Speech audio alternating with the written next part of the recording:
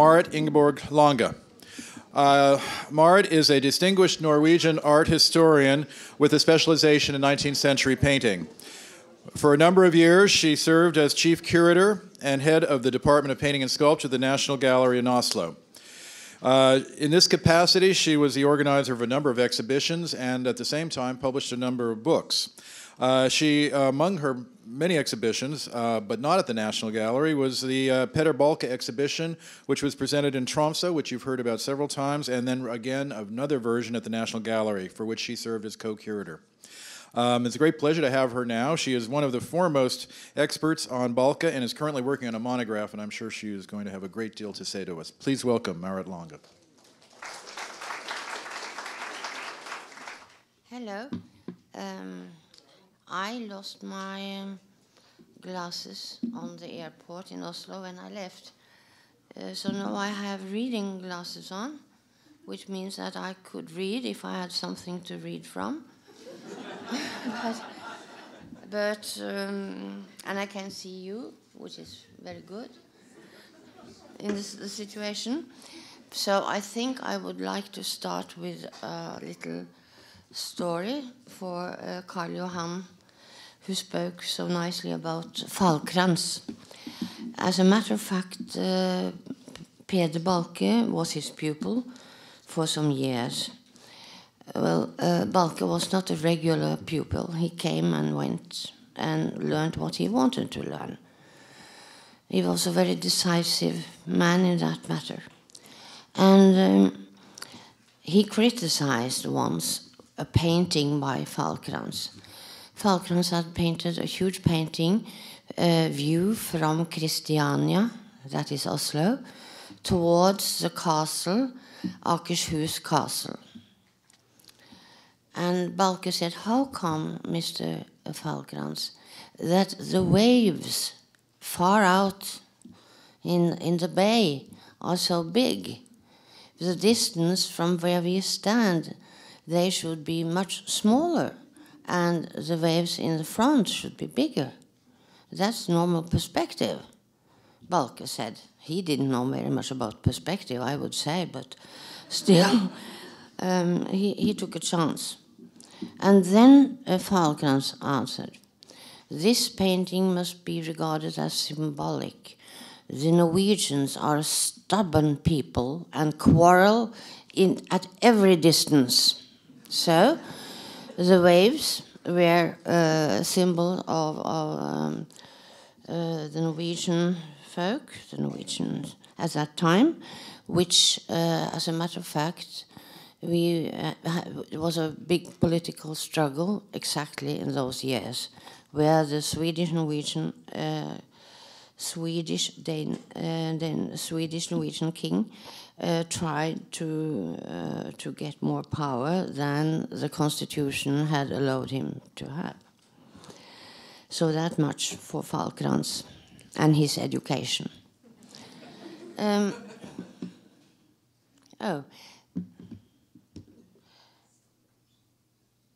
Peder Balke painted, he had a huge collection. I mean, people have asked me, how many paintings do you think he painted in all?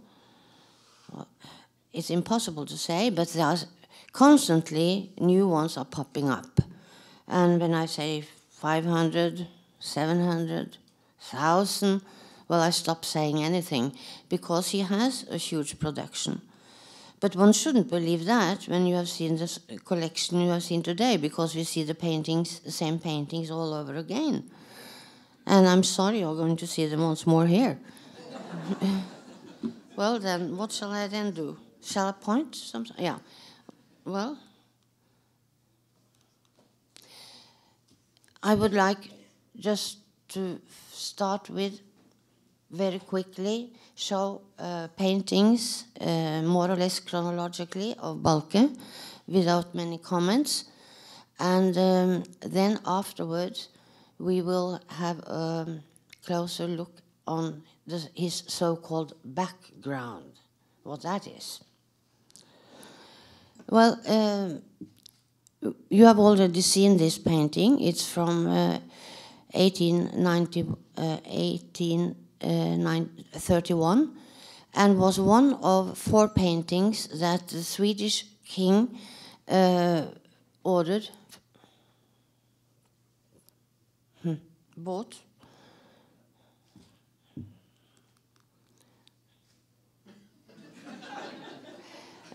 and from the young artist.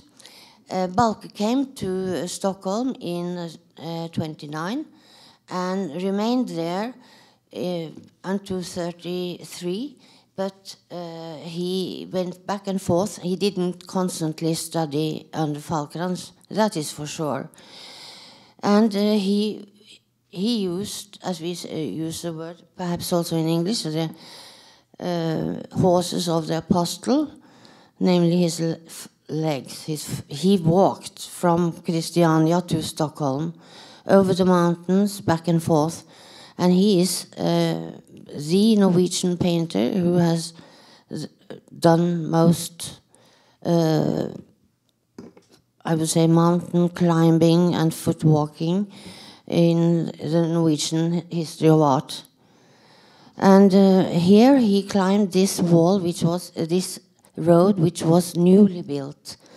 And of course it was to flatter the king Karl Johan, for this new road which combined the Norwegian capital, Christiania, and Stockholm. It was the only road who was by land to make it more easy to transport both people and goods by land, or else, as you know, transportation went by sea in those days. And you wouldn't say it was very. It's not a very flattering picture, but here we have another painting. So I will do this very quickly. Here you see perhaps what I wanted to tell you, that the brownish color is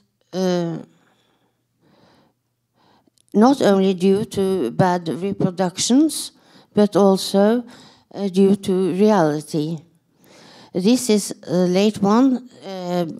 Knut Jøgaard tried to date it to the 1860s. I think I would say 1850. Well, we can quarrel about that later.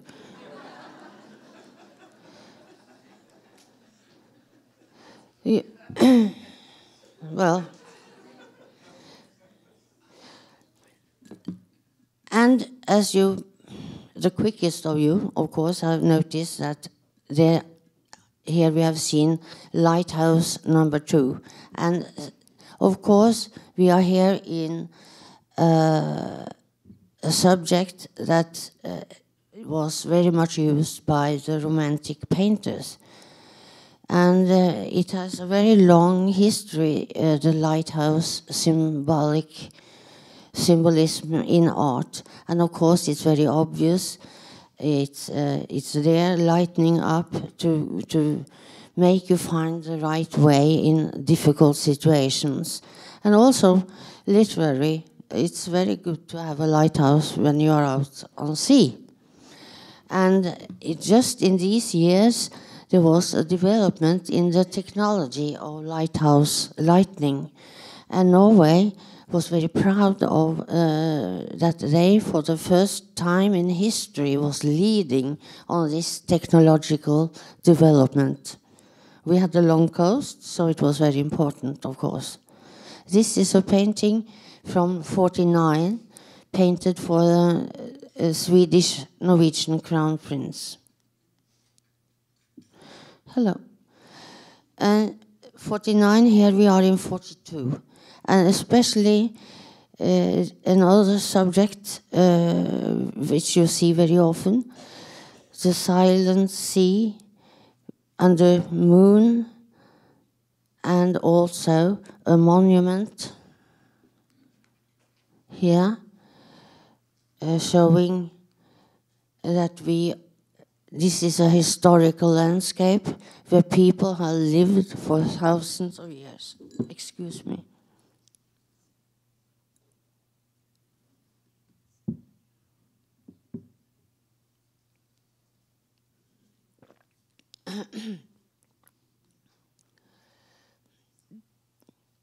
So here we are over to a new subject or new motives. Balke didn't paint many Northern Light paintings, but some, and probably he didn't see many Northern Light. He didn't see much lightning when he was there, but he could of course have seen it all over in Norway later on, and of course he studied books on the matter. Balke visited the northern parts of Norway during summer, the summer of 32, and so very many of his paintings called Midnight Sun is really moonlight. Yes.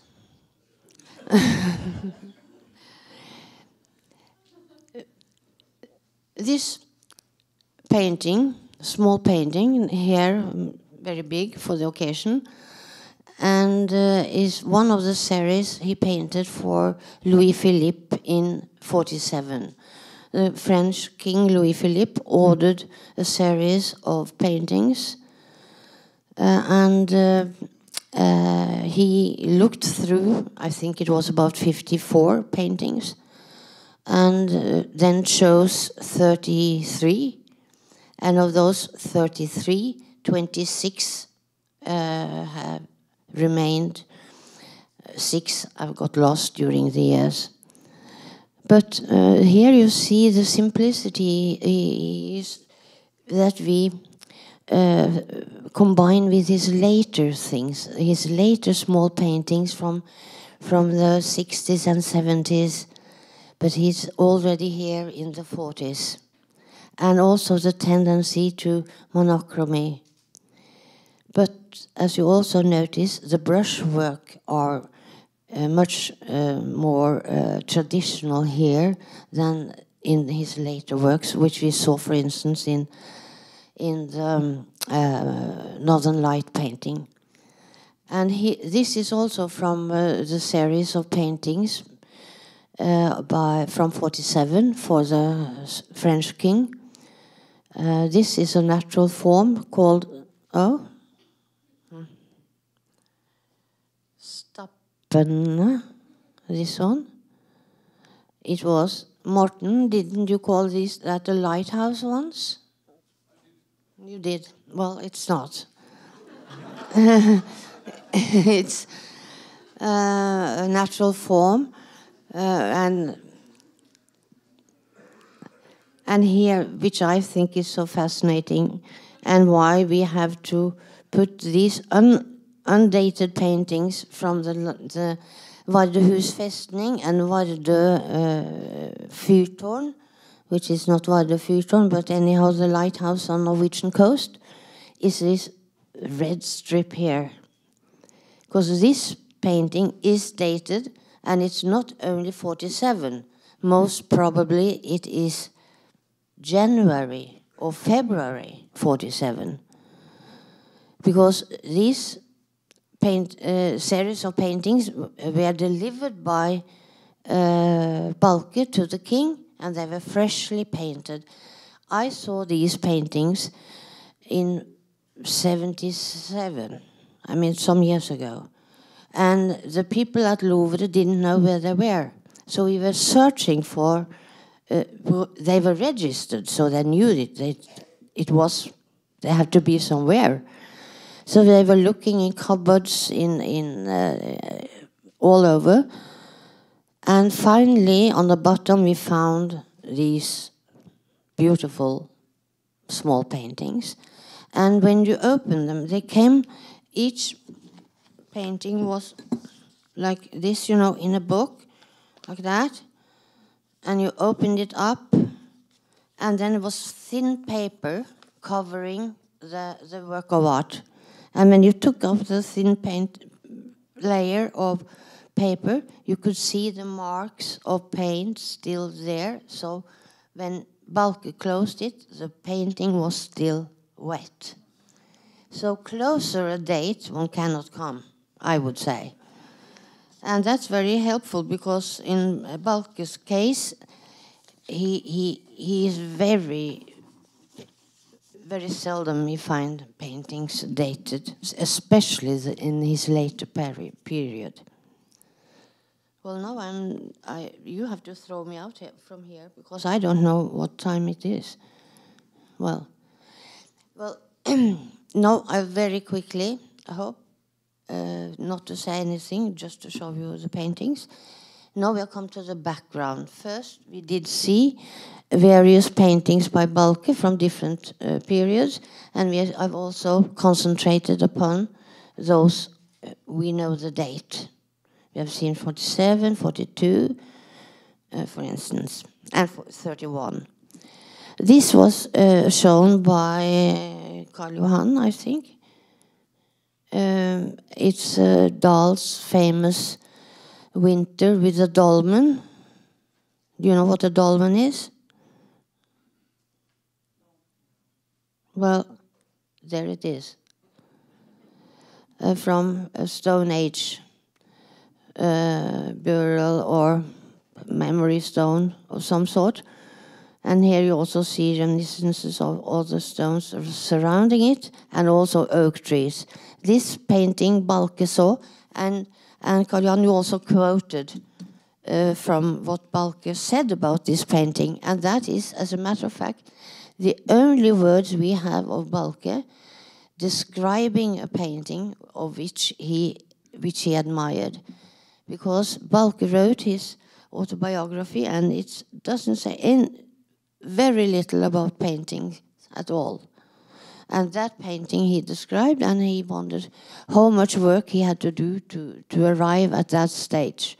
And as a matter of fact, he never arrived at that stage. But that was not the stage he wanted to arrive to. So, what is this then? This is a painting that Balke saw. He doesn't mention it, but I know he saw it, because it belonged to the National Gallery of Norway. Very nice word. Indeed, the National Gallery was started in 36, 37, and it started by a grant of 1,000 $1,000, and not one picture, not one sculpture, and not one house to put those nothing into. But within half a year, there was an auction in Copenhagen, and National Gallery bought 28 paintings. Among these, that was one of those. And the Danish archaeologist Thomsen was mentioned here, and Thomsen did, as a matter of fact, select the works that the first Norwegian paintings for the gallery. Well, that's another thing. And this is a painting by the Netherlandish painter Jacobus Mankadang. You have heard about him, I guess? All of you? Well, now we have heard about him, and he is a fascinating painter. He has painted a series. When I started to work on that, I only knew this one. And by chance, I found another one in another museum with the same figures in. And they are traveling. They are having a nice Sunday walk in the mountain. Here they are fishing, and in the last one they are drinking, and the woman probably had drunk too much. She's lying there. So you can follow them in 4 paintings. and you see, the way Mankadang uses the paint here. Only you see the brown here in the foreground, which is stoppled, and also the treatment here is very close to what Balke could do in the 30s. So he had some sort of alibi when people reproached him for being too sloppy. Well, Mankadang did the same. Here is another one, Etzdorf. Probably this is from Iceland. It might just as well be from the Norwegian coast. But Etzdorf was the artist that Balke admired, and he saw him as soon as he came to to Stockholm in 29.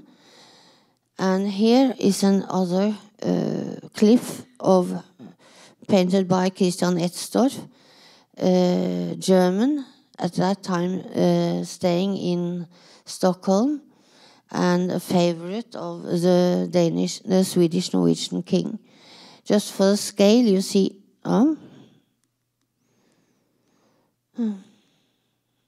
What is this? Just for the scale, you see the figures there. So this is a form from nature, of nature. I just wanted to show you this also by Etzdorf to show that the Karl Johans Klev is the grayish color, and these huge stone masses. He also could. Was that for me?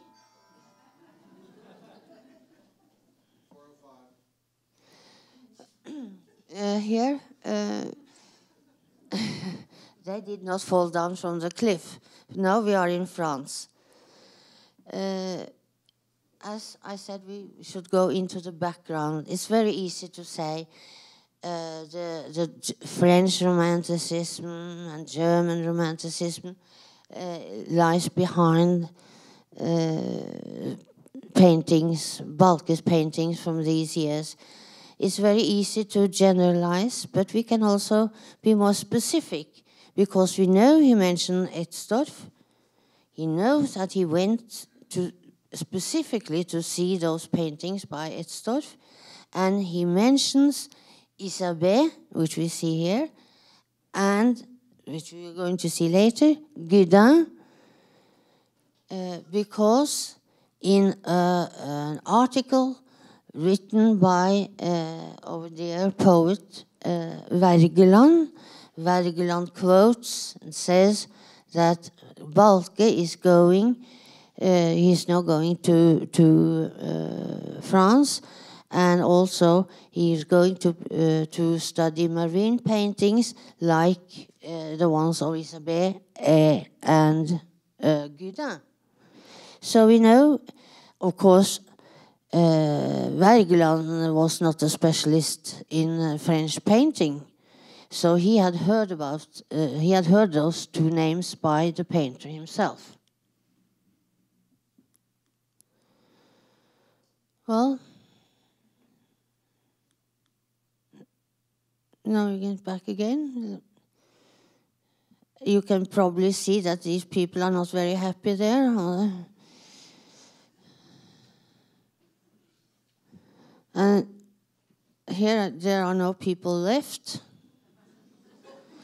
And these are, of course, very common subjects, and we don't have to explain why.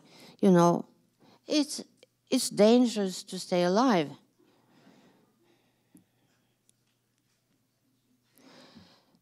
This is also Isabelle, and if something could remind a little bit about Balke's way of treating paint, it must be paintings like this. But Balke probably did not see this painting. It's, as you may perhaps see here, it's 50. So then Balke had left France a long time ago. So it is the high romanticism of the 30s which is so important for Balke and his subjects. Here is another one by Isabelle. Now, lighthouse again. This is Gudin, the other Frenchman. And there's also one thing to remember here, that they are the same age as Balke. Gudin is born in 1803 and Isabelle in 1802, something like that, and they live until the 80s. But none of them developed in Balke's way.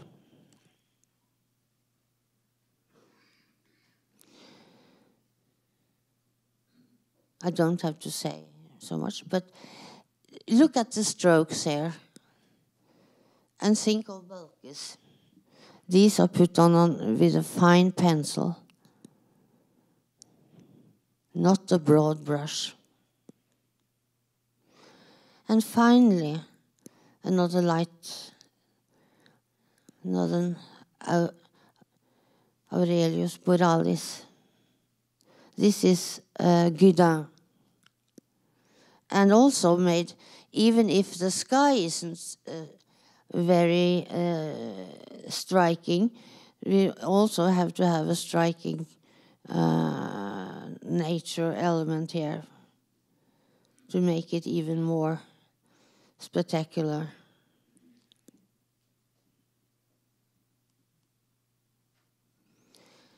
And why do we always forget Isedal? He is, after all, the most important of if we should call him background of Balke's background.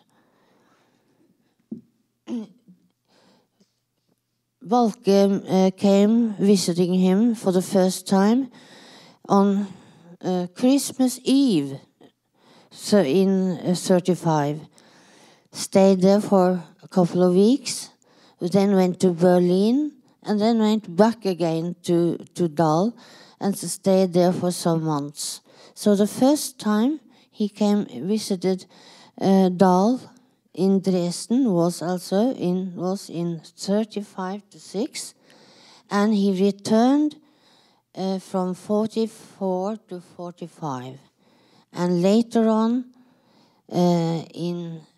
from 47 to 49 about. Very important years in Balke's life. But here now we are going for the subjects, the motives. And of course, shipwrecks were on à la mode in these years. And of course it was not because it was very popular to get wrecked, but because it was reality. And as I mentioned, the Norwegian, and all Norwegian at least know, the Norwegian coast is terribly long and needed terribly many lighthouses. And I think I counted once these shipwrecks in Dahl's oeuvre, and from about 1820 to 35, 36, he painted more than 40, I think. And then it suddenly stopped. It was a subject that was had reached its peak about 30. If that does give you any sense.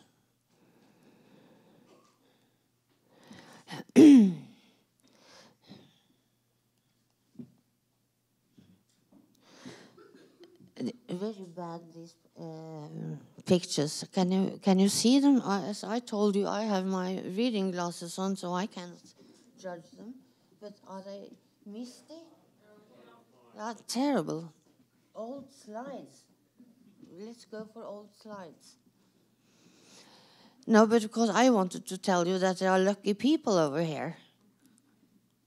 But you can't see that.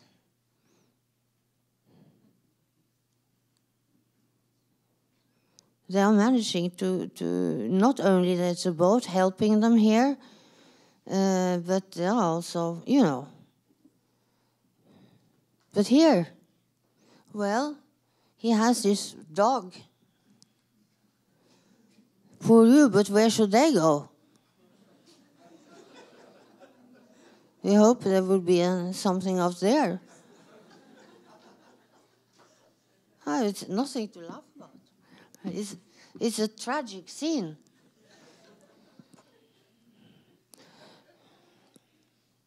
But luckily, here people, well, it's wrecked. But we have survived, and here are corn, and we can live on. That's Dahl's more positive view of life. And I'm presenting these paintings just to, I must remind you, this is a background we are now looking for. What Balke has seen, what he has chosen to use. And of course, these townscapes where you can see only the silhouettes of the town, and under moonlight, and the moonlight reflecting in the river. That is his favorite scheme for towns. The first one was Copenhagen. Here we are in Dresden. And what Dahl very often does, that he's making a diagonal, and where, as you will see in Friedrich's paintings, you will find them much more horizontal. Diagonal here, and then closing here. A scheme you will find very often. Here is another one. His contemporary, Fearnley. He was same age. They didn't know each other well, but they knew of each other, and both were pupils of Dahl. And we have already been presented to Friedrich and his Lonely Tree by Asher, who did show the similarity of Friedrich's Lonely Tree with Dahl's Oak Tree and a dolmen.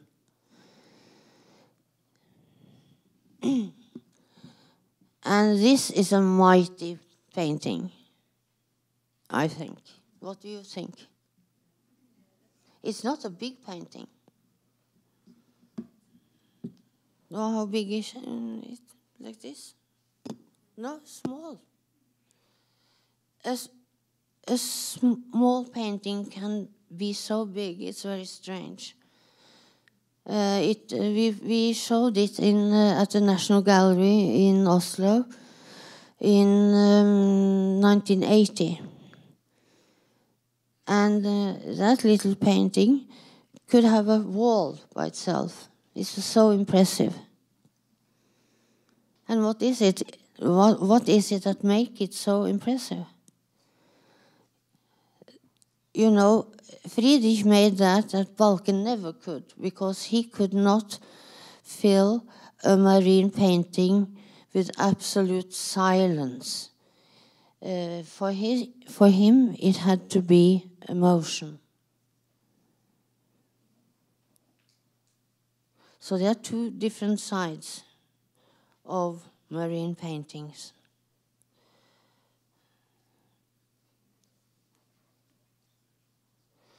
Oh, here you have, my goodness. This is also a small painting. I'm sure you have seen it in the National Gallery. No, that is a strange thing, you know. This is from March 47. So here you see the king, Louis Philippe. No, Louis Philippe, I am no. Louis Philippe, his companion, making a fire.